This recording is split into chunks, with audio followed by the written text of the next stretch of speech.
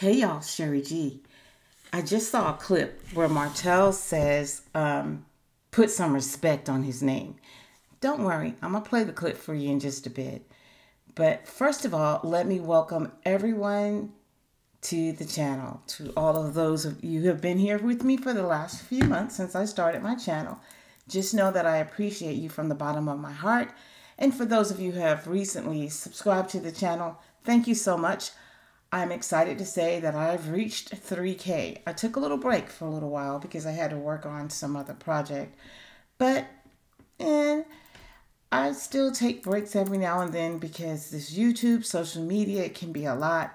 And honestly, I have other life going on too. So, but I appreciate you being here. I am really thankful for the 3K. I never thought I'd be here now. Not pacing my journey by any means based on what anybody else is doing. I just never thought I'd be here right now because I only started this as something fun to do and didn't even know if I was going to stick with it.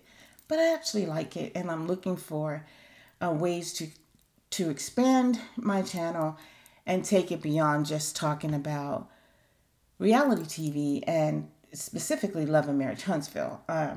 So anyway, a girlfriend and mine are working on some ideas and things like that. So as things unfold, I will keep you in the know. But I just want to take some time out to say thank you before I show you this little video clip of Martell demanding that certain people put respect on his name, in other words. Anyway, before I do show you the little video clip, let me go ahead and run my disclaimer. Let me remind you that when I come back with my commentary, everything that I say is it's just my opinion. Just my way of seeing things. It's my views, my way of looking at things.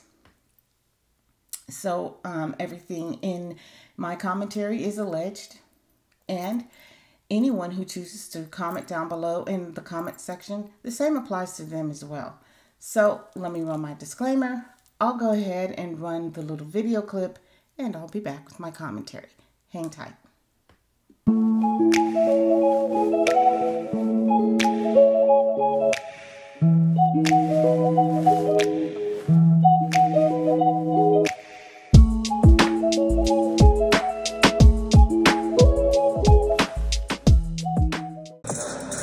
Use you and not respect the fact that they did use you.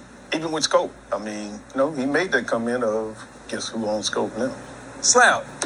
When we started Scope, I said, we're going to bring you in. We're going to do the same thing that Holden Holt does, and then you're just going to buy me out. And that's what happened. It wouldn't be no Scope without me or Melody. For the duration of our lives, put some respect on it, because everything that you got now, you would not have touched anything if it would not have been us being friends to you and your family. I don't like fake people. I just saw Marcel at the town hall, and if I had known that he was talking crazy like this, I would have confronted him then. To me, it don't make sense for Marcel to talk about Melody or myself like that, knowing that we made him. All right, y'all. So that's Martell. He's talking with Chris Fletcher, and he's perturbed. He's perturbed with Marcel Scott. And I'm going to say rightfully so. Yep. It's not often that I agree with Martell, but in this particular case, I feel what he's talking about. I mean, he says, put some respect on my name, and I don't blame him. Okay, because let us not forget how Skull Industries got started. In the beginning, Melody and Martell helped Letitia and Marcel with this business. They were all owners in that business, and that's why the name is Sculpt. It's a derivative of Scott's.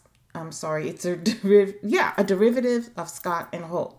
So, hence the name, right? But it seems to be that Mr. Marceau has totally forgotten about that. Now, I agree when Martell says that, he doesn't like fake people. Martell, I don't like fake people either. And in my opinion, the Scotts are fake. All of the Scotts are fake. The Scotts 1.0 would rather see the onion peeled back on everyone else's life while they stand behind something to shelter themselves and to prevent their truths from being told. Unfortunately, though, it ain't happening this season. whatever the season is, season 6B or season 7. It ain't happening. What's happening now is a lot of their crap is being told and is being pulled out on the forefront. It is going to be so interesting to see what happens on that reunion stage. I got a feeling that reunion stage is going to be something else. And you know I'm going to be sitting right up there waiting and taking notes. And I can't wait to get back with y'all so we can talk about it. I might even go live for the first time, y'all. Anyway, y'all. Yeah, I agree, when he says he doesn't like fake people. In my opinion, I think Martell shows a lot of who he really is. Like it or not, he does show more of his true self than any of the rest of them. Now, there is a part of him where he wants people to see him in a light that we don't necessarily see him in, where he wants people to feel like he has it like more so together than he really does. Now, hey, my prayer is that he is getting it together, because he is the father of 5 children, right? And he has 2 boys that hopefully look up to him. So I'm hoping that Martell does find himself, and that he does find his thing, and that he's out there making his money and doing his own thing and really standing on his own feet and not kind of pretending, that he does have it together. But anyway, moving on. It just kind of perturbs me that the Scotts are so dismissive of the fact that Melody and Martell played such a huge part in them having Scout Industries. So like I said, I totally agree, and I can understand where Martell is coming from and his frustration. They're very dismissive. As a matter of fact, it to me seems like the Scotts 1.0 forgot where they came from. They forgot that at one time, I don't think they really had a place to live, allegedly, right? So the Holts even helped them out with that. They provided them a place to stay. Allegedly, they were staying in the the Holts townhome, one of the homes that they had.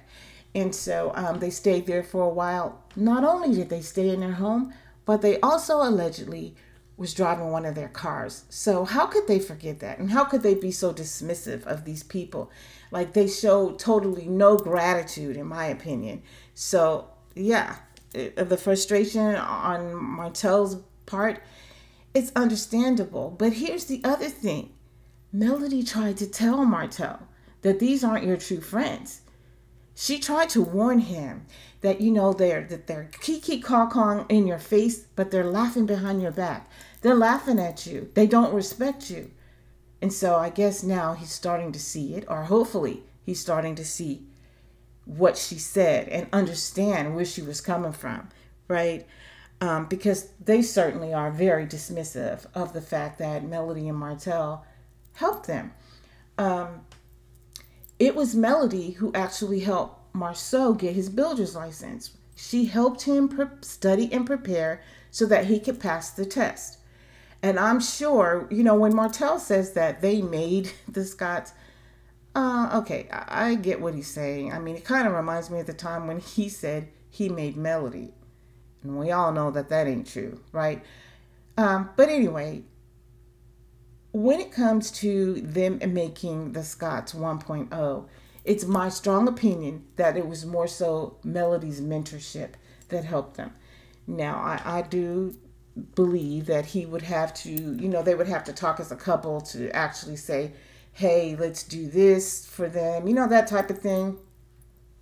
But as far as the mentorship, as far as the nitty gritty of the business, the nuts and bolts of how things work, my strong opinion is that was Melody, because we all know, based on everything that we've seen on this show, that it was Melody who was doing that over at Holt & Holt. So, of course, she would take her expertise and all of the things she's learned, her best practices, the things that didn't work, and help with this business too. So anyway, y'all, that's all I have for you. We'll see what happens as the show is going to air again tonight, and I will be there. If you haven't done so, go ahead and like this video, subscribe to the channel. Don't forget to comment in the comment section. hit the notification bell. I will be back. Until then, ciao.